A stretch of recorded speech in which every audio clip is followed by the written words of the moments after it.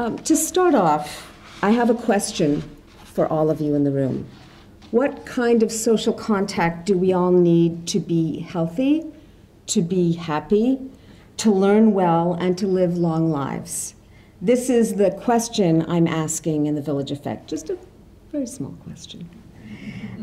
There's new evidence from the field of social neuroscience, which is a fairly new discipline, maybe about 15 years old at most, and it studies how our relationships affect our brains and bodies, and the reverse, how our brains and bodies affect our relationships. And the new evidence is telling us that our relationships have a really powerful impact on our thinking, our well-being, and yes, how long we live and how well we learn. Now, just as an example, the type of social contact you have influences how well you can fight off infection, like the common cold. That's research by Sheldon Cohn in Pittsburgh. It affects how fast tumors grow, not whether they're there in the first place, but whether they progress. There was this huge prospective study of nurses, about 3,000 nurses that followed them over time. And those with breast cancer were found to have 4 times the likelihood of survival if they had large in-person social networks.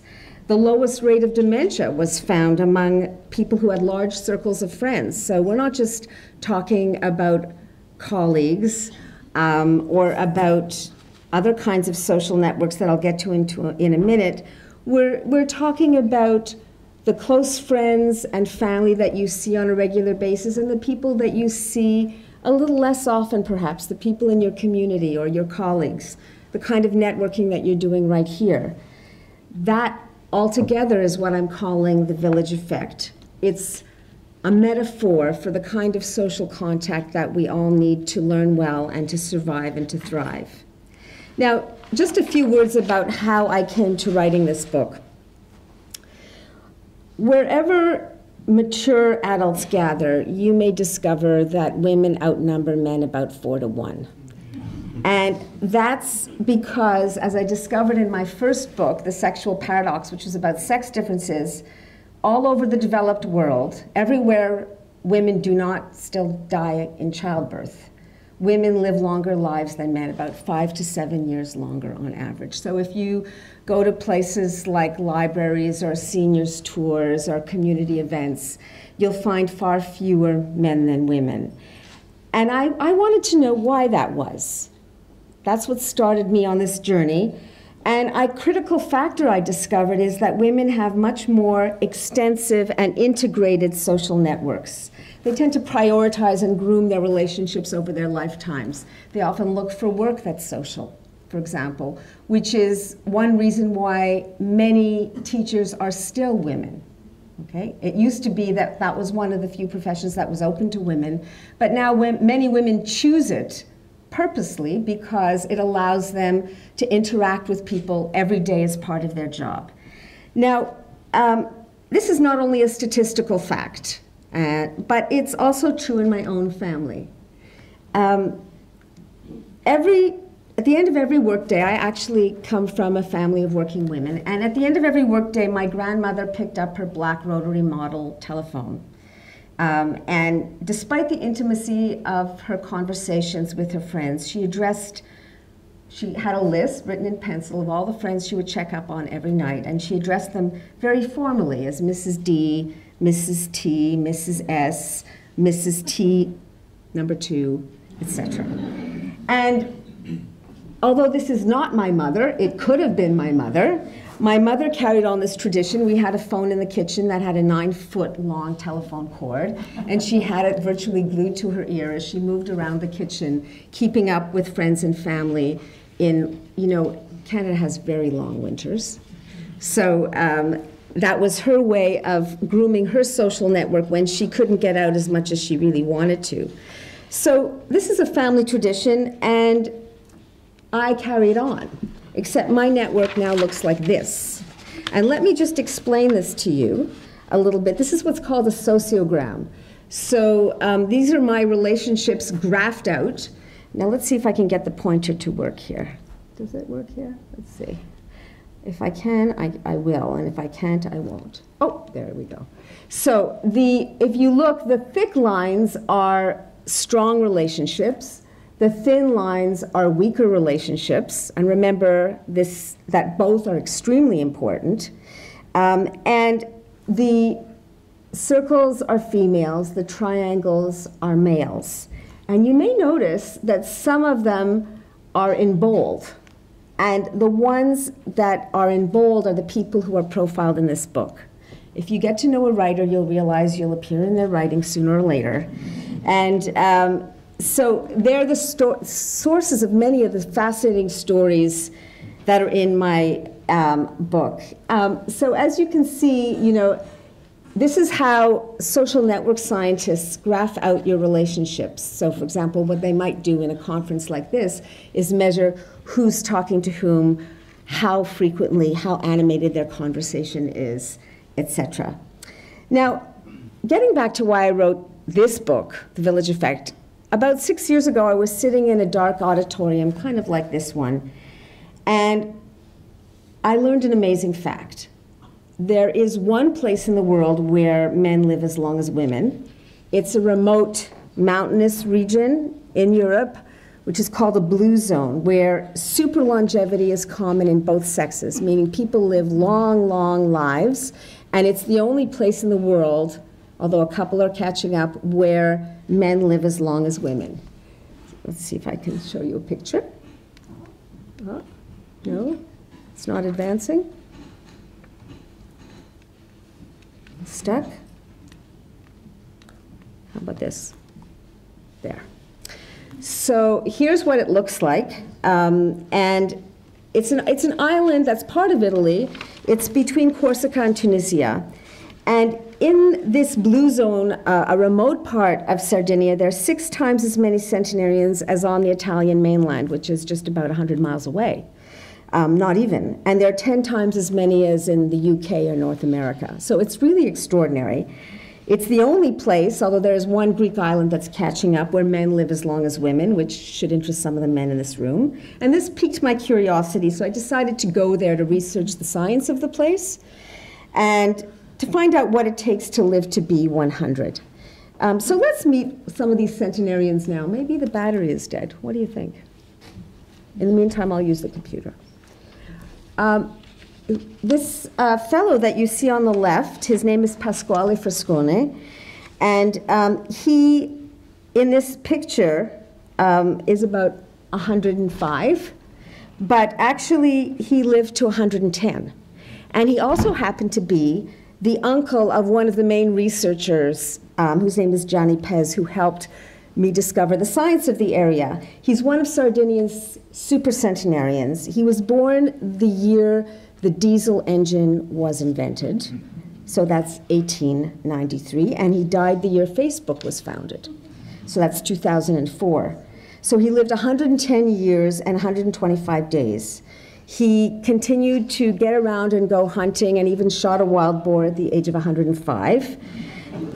I didn't get to meet him because when I went to Sardinia, he had already, unfortunately, left this world. But I heard that he was a very congenial man, fun to be with, active, always surrounded by friends and family. And that was, I discovered, the key. Everywhere I went, and you'll meet some of these centenarians that I interviewed there who are in the book, I would arrive with my interpreter, my daughter, who was traveling with me. She just graduated from university and had had a CBC fellowship and really knew how to work the digital tape recorder and was at loose ends, so I invited her to come along with me. And I discovered that first, we could never get any clean tape. We were making a radio documentary because everywhere we arrived, it was the village effect. Every centenarian was surrounded by neighbors, children, nieces, nephews, the priest, the baker. There was usually a crowd sitting there. And so it was actually quite difficult to get the kind of documentary sound that Rob has achieved in his film. Now, this fellow, whose name is Giovanni, in this picture he's 101, and he's with his niece above him who lives with him, and his grandniece, the younger one, in the rectangular glasses. Now, if you look at his face, you can see that he puts a lie to the notion that you have to have a positive attitude to live a long life.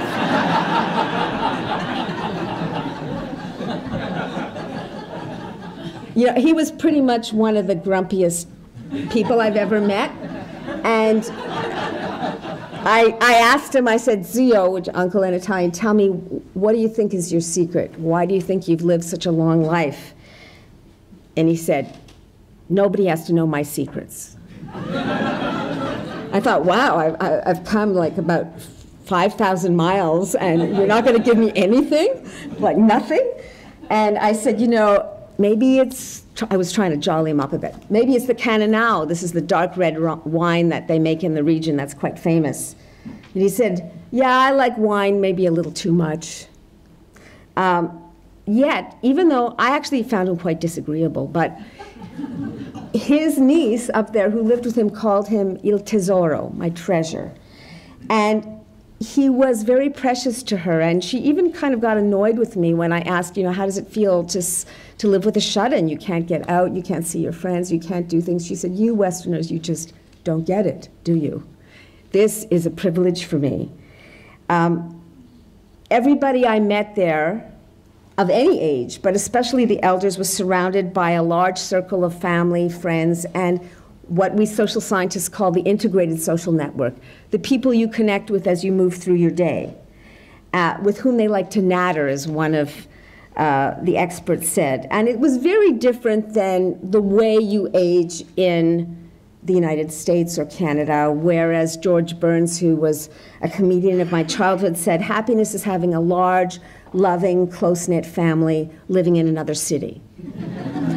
There, people stayed quite close to home. Even the scientists I interviewed there, they saw their mothers and fathers, if they were still alive, every Sunday, which was quite something for me.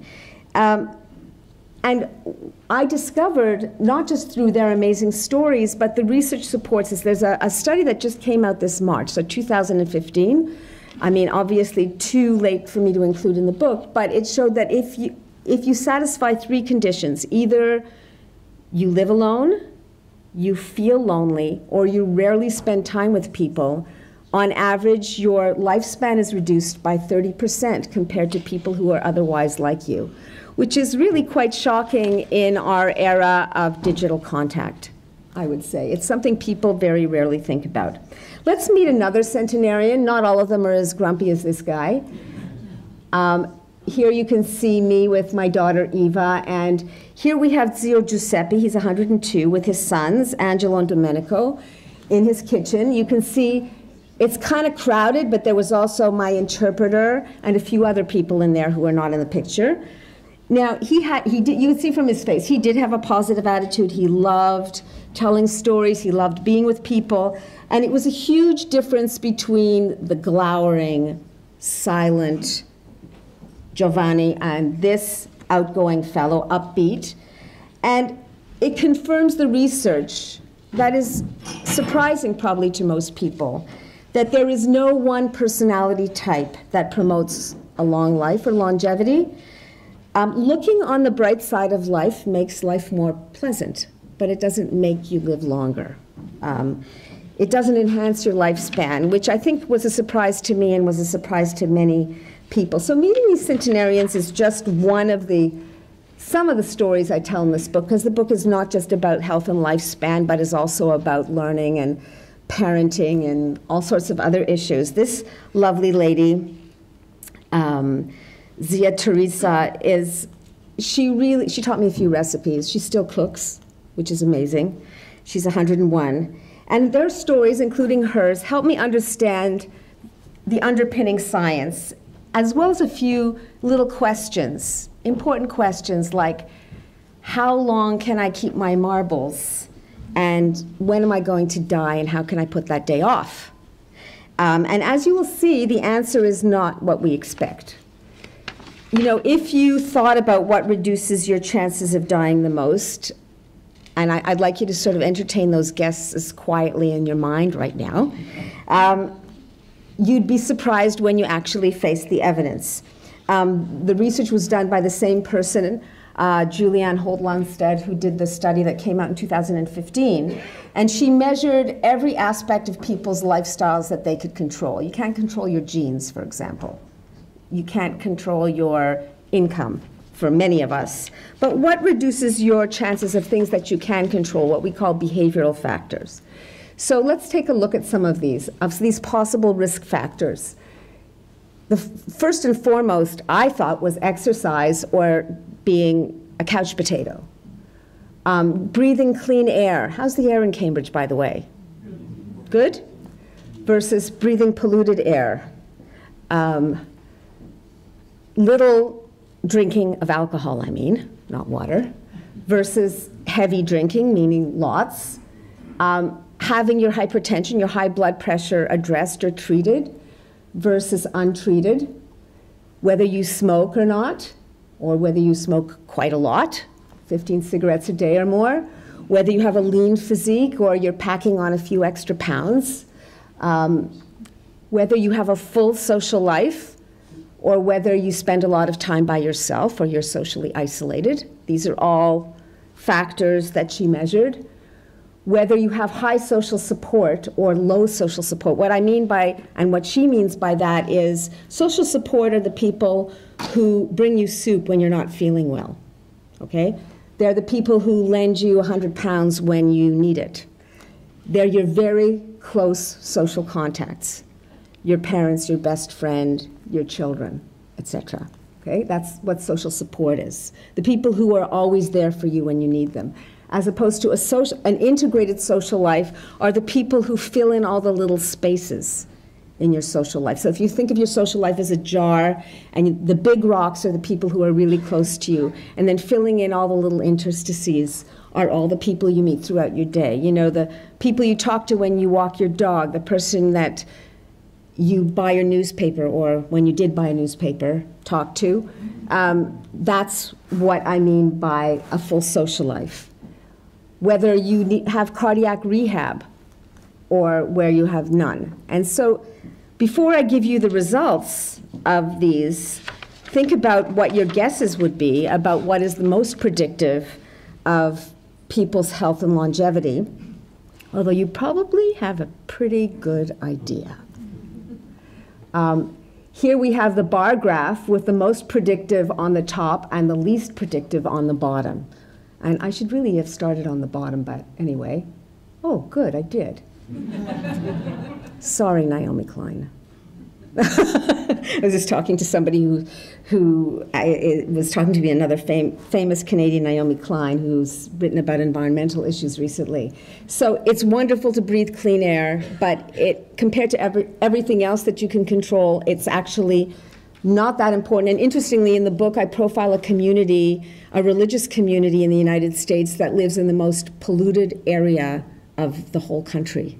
Most polluted water, most polluted air, because they're downstream from the aircraft industry outside of LA. But that's a side story. Next, whether you have your hypertension treated is next predictive. Your body mass index, whether you're lean versus overweight.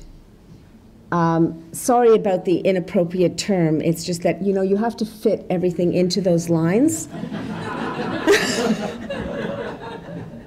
So when I put overweight, it didn't fit. Cardiac rehab is next. So what's really interesting, and did you, by the way, manage to get the pointer to work? I'll have to point with my finger. Exercise, which I thought was paramount, right? You know, I would try to make time every day for exercise. It is not even midway through the list, which fascinated me, because what the press usually reports is that it's more important than anything at all. It's pretty important for your mood, though. Whether you've had a flu vaccine is extremely important, more important than exercise. Who would have thunk it? Whether you were an alcoholic and you quit comes next. Whether you were a smoker and you quit comes next.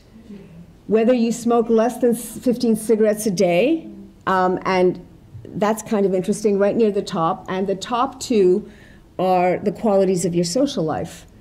your social integration, meaning all the small contacts that you meet, including people here at this conference, your colleagues, and those close people who mean so much to you. Okay? So those two are the most predictive of how long you will live. Okay? And just to give you an insight on how they do this research, they take a huge group of people. In this case, it was 39,000 people. They measure everything about them, and then they just sit tight and come back to them 7 years later and see who's still standing and breathing. That's how they do it. Now, that leads me to the next question. What kind of social contact, we talked about the social contact that you need to live a long, healthy life. What kind of social contact do you need to stay focused, to learn and to stay connected? Because not all relationships are created equal. And not all types of communication are the same. When it comes to intimate connections, online networks can sometimes leave something to be desired. Okay? Yet we often confuse the two, especially when it comes to not only our elders, but our children. By the way, if you ever want to see the most hostile reaction to any criticism of digital activity, it's when you're facing a group of grandparents, because many of them only see their grandchildren via Skype, right? So they're very fond of the application. But especially when it comes to our children, you know, when people found out I was writing about social networks, they all thought, oh yeah, that's really topical. They meant Facebook and Twitter and all sorts of other social networks, but they didn't understand that I was talking about the real social network. And you know, our love affair, as everybody who's involved in education here in the room knows, our love affair with all things digital has transformed the classroom experience in less than one generation. And many students are now learning their basic skills from a screen, which leaves me with the question, so of all the academic factors that we can control, and yes, that we can measure, which of these factors best predicts academic success? And I'm going to look at a couple of studies. I can't look at them all. I think Rob Lowe on the website for Relational Schools quotes a meta-analysis of something like, I don't know, 59,000 studies, something like that. I can't remember. But other than genes, what are the predictors? Okay? Your peers, whether it's a single-sex school, which I know is still popular in Canada, I imagine must still be popular here in the UK. The size of the classroom, access to classroom technology, which is, I would say, probably the biggest sales item for parents choosing schools today. The teacher's skills, and I should have put the apostrophe on the other side of the S, sorry. Family culture, the parents' earnings, okay. There might be, do we have any economists in the room here? There might be a few, I think. And parents or their substitute, a mentor's engagement. Now, you would be, I think, surprised about one robust predictor of academic success other than genes. What about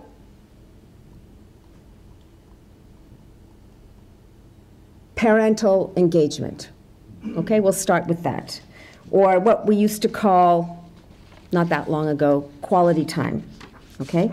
The quality of time that kids get from their parents, their teachers, their older siblings, and the important older people in their lives. A lot of it looks like this. It says, and then Winnie the Pooh decided it was time to check Daddy's email again. Now, I mean, technology is a convenience, but it's not always the best route to learning. And in fact, I would say it hasn't been shown to be the best route to learning for very many populations because of the crucial role relationships play. Let's look at some predictors of academic success other than genes. We'll go through the same list again. How about access to technology? Okay? this is what the classroom looks like today. The line says, anyone following me on Twitter already knows what I did this past summer. But of course, the teachers in the room know that this exercise is actually not about what you did this past summer, but about communicating to a group of people. And a lot of that is now beside the point. So if the school's embrace of classroom technology is not the best predictor of classroom achievement, and I make a very strong point in the Village Effect that it is not, and I amass all the data, and there is a lot of data. But interestingly, given how much money is being thrown at this initiative, there isn't a lot of data to show that